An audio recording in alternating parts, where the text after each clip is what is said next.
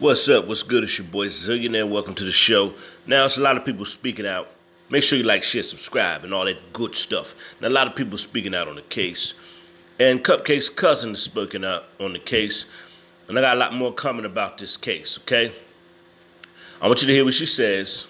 And you put your thoughts in the comments. I'm gonna leave it at that. I'm not even gonna tell you what I feel about this video.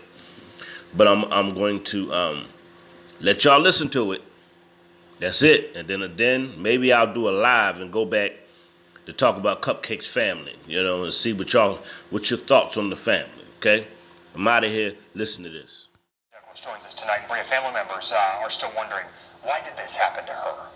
Right, and I talked to Camille's cousin, who believes Camille was targeted the entire time. Parents should never attend their children's funeral, especially a 3-year-old's. Kamille McKinney's cousin, Shantae Long, questions her untimely death. When I gave the question, I was like, why Cupcake? And leave another child behind. This surveillance video shows 2 girls led away by a man. One is Camille, the other is Long's niece. Long believes Camille was targeted. I feel like it was personal. It was devilish. And it was wrong.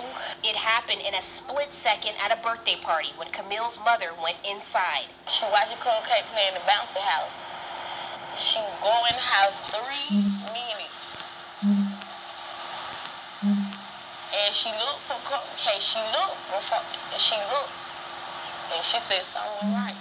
Regardless of who took Camille, her mother gets blamed on Facebook for not watching her daughter. She asked on the daily why people point the fingers at her. More than a week after Camille's abduction, Patrick Stallworth and Derek Brown were charged with killing her after her body was found in a dumpster. The news unbearable for her mother. She shut down. Long doesn't believe the right people are behind bars. I just feel like he was in the wrong place at the wrong time. I feel deep, honestly, in my heart, so I'm sorry. What's certain is Long will forever miss her little cousin's favorite expression.